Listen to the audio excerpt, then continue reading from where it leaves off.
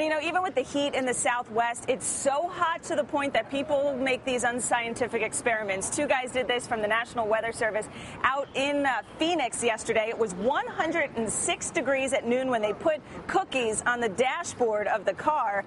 And as soon as the mercury crept up into the 116 range later on in the afternoon, they were done.